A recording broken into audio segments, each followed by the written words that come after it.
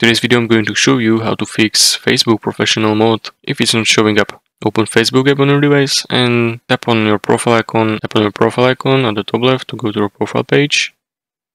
And if you don't have a professional account, you want to see Insight, Analytics or Creator category on your profile. Tap on three dots next to Edit Profile and scroll down and tap on Turn on Professional Mode and hit Turn on button.